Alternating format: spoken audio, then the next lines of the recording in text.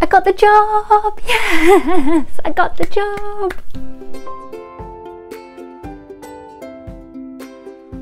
Hi everyone and welcome. If you're new to this channel, my name is Claire Carmichael. I'm a final year nursing student, UK based, and I've got 6 months left. OMG.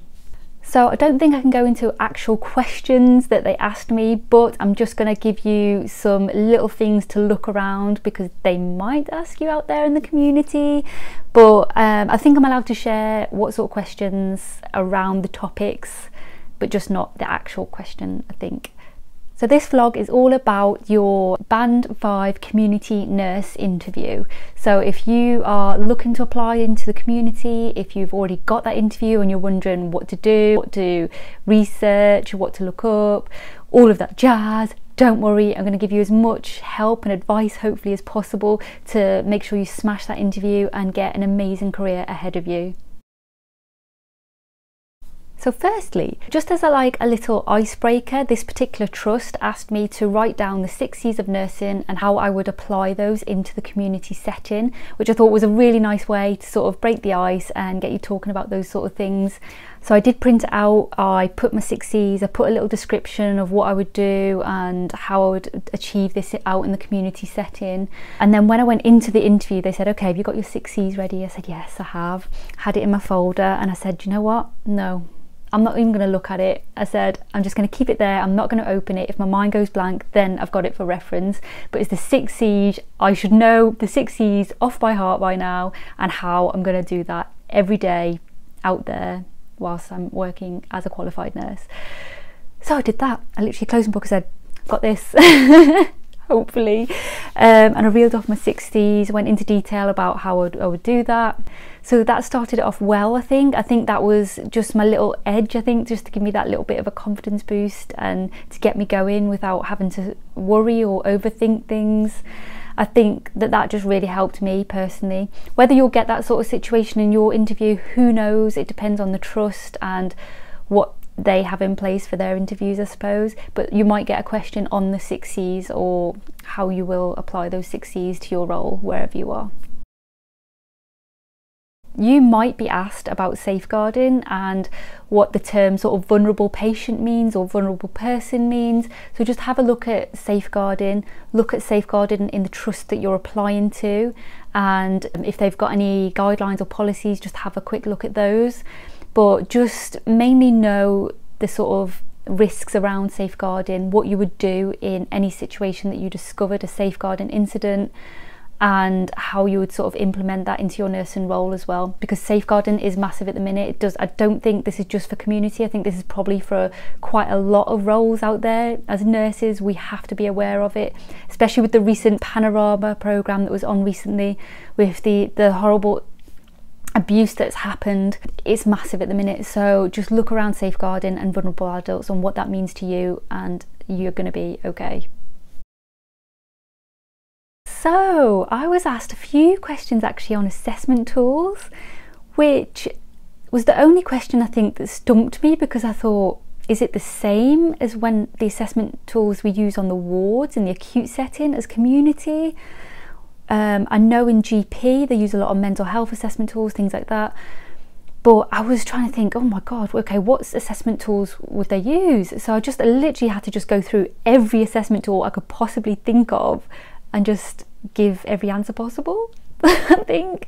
But just to look around what assessment tools are used in the community for patients, and just know a little bit about them, just in case that is one question that they ask you, because I had that question and luckily I was okay, I think. But just to make you aware, they might ask you about assessment tools, and it's always better to be prepared.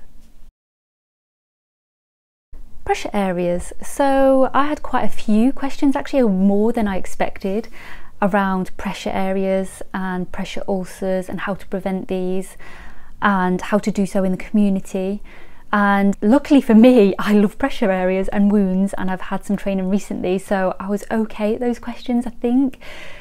And I was actually chuffed when they asked me, so I was like, yes, I know this, come on. So yeah, so look up pressure areas, look up pressure wounds, look up pressure ulcers, look up prevention of pressure areas out in the community especially, and just have a look into that more, and the sort of assessment tools you would use and what you would do if you discovered a pressure area. Just look around those sort of things, because that's more than likely going to be a question you might get. I also had a question all about lone working, and it's something that you have to be aware of in the community, how to protect yourself and maintain your own safety, because we're so concerned about patient safety and making the patient better. We never think about ourselves, and actually we are alone in the community. We are going out to patients, we don't know what's behind that door. So what are we going to do to make sure that we are safe? And that is quite a really good question. That sort of threw me, and I was like, actually that's a really good question. I think some trusts have alarms, so you as a community nurse will have an alarm on you that you can press. I never ever thought about something like that. I just thought, well, all patients are lovely, but actually sometimes you might be at risk out there and you have to make sure that you're safe. So just have a look into lone working, what you're going to do to protect yourself, not just the patient. Another question that's quite a common one, again, for not just this role but any role in nursing, and even as a healthcare assistant, I've always had this question thrown at me, so it's more than likely you might get this question. So they will want to know what skills you have got that you can bring to the team, what your best qualities are, your strengths, your weaknesses, that sort of question. So just make sure you know and get your best skills out there and sell yourself on this question. Along with the skills, you want to know why you want to work in the community. What is it about community nursing you really love? And just make sure you shine and show that passion for community nursing. Why do you want community over the acute ward? Tell them how much you love community and how much you're going to be the best nurse possible for them. And yeah, again, just sell yourself, but they'll want to know why community, and they'll want to know your skills. What do you think your biggest challenge is going to be going from student nurse to qualified nurse in your first 12 months? They might ask what you sort of foresee, and this is a question that I actually got asked in my university interview as well. So I think this is quite a common one that people use, because they want to see that you're actually thinking ahead and you're recognising your weaknesses as well as what challenges you might have. But whatever answer you give, always back it up with your solution. Don't just say, I'm going to have this challenge and end it. You have to say, I recognise that this is going to be a challenge and this is how I'm going to achieve it, and just get over the challenge and have an amazing career and tackle those challenges. You need to always give a solution no matter what your answer is. And lastly, you might also get some questions around infection control, because out in the community it's a completely different sort of area. You're in the person's home, so it's going to be quite hard to do things like aseptic technique, you know, sharps, if you're taking bloods, if you're doing diabetic checks, the sharps bins and things like that, the orange bags. So you have to really think, okay, what am I going to do out in the community if I've got a wound that needs aseptic technique? And just make sure that you know around that sort of infection prevention and infection control in the community and what you're going to do. Give an example as well. I gave quite a few examples, I think, because I was really started to think about it, and I was like, oh, okay, this, oh, actually, what about this? And yeah, this. I went off on a tangent, I think, with that one. I was in my interview for an hour, might I add. But I think I got everything in there that I needed to. So just make sure you use all examples, give a good explanation and a bit of detail on how you're going to prevent infection and how you're going to maintain infection control. Just have a look at the trust. There should be some guidelines and policies around infection control as well. I know out in the community you will have like your own sharps bins, you will have your own orange bags, you'll have your own wipes, you'll have your own alcohol gel, those little things. You'll have your own dressing packs to put out on the table. So you're just going to have to do the best you can basically out in the community and with the equipment that you have on you, which you will take and not forget to maintain that infection control. And my final tip of the day, relax and smile, because this is the hardest thing to do when you've got an interview and you're nervous. Trust me, I hate interviews and they make me really nervous. Mine goes blank and I start shaking and stuttering. But do you know what? You just have to take a deep breath and think, do you know what? Out of all those people that have applied for this position, they've chosen you for this interview. They've seen something in your application and they want to speak to you, and you need to sell yourself. Just make sure that you do that and sell yourself, and just try and relax even despite the nerves. And do you know what? Nerves is a good thing, because what I find is if I'm nervous about something, it means I care. If I get emotional about something, it means I care. So I think they're expecting to see those nerves, because it does show that you actually care about the role and getting the job, basically. Sorry, on an actual last note now, I've got another thing to add, sorry.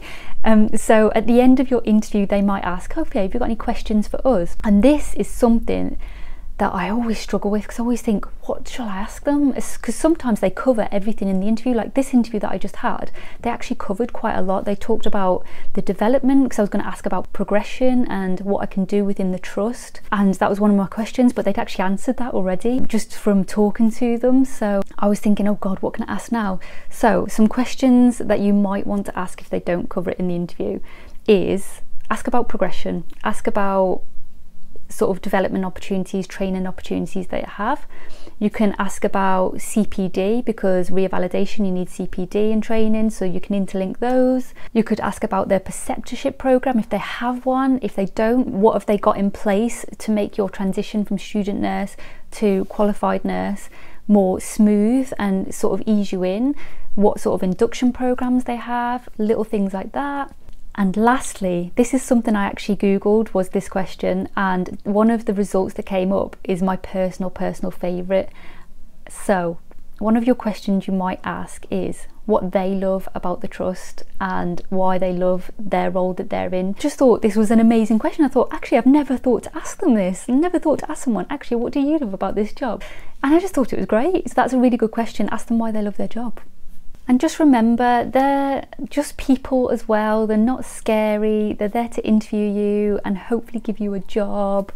Just try and relax. If you're getting stuck on a question, just take a minute to relax. It's not a race. Nobody's timing you in this interview. Like I said, mine took an hour because I just talked and talked and talked forever. But I think that's because I did actually feel comfortable in this interview and I really wanted it, and there was nothing stopping me from getting this job. Let me tell you, I've waited too long. So that's it from me. I hope I've given you some good advice, good tips, hopefully. If you need any more information, you know, you can always message me, comment below, inbox me on Instagram, Twitter, any of those, Facebook. Let me know if you've had an interview, let me know if you're going to an interview, let me know if you've got the job, oh my God. If you've been to an interview, comment below for some advice and tips that I haven't already given for other people to see. Help each other out, come on. We need each other, guys, it's teamwork. So yeah, so that's it from me. As I said, I shall see you all next week, and anyone that's applying for jobs out there, anyone that's got an interview, massive good luck. You're gonna smash it.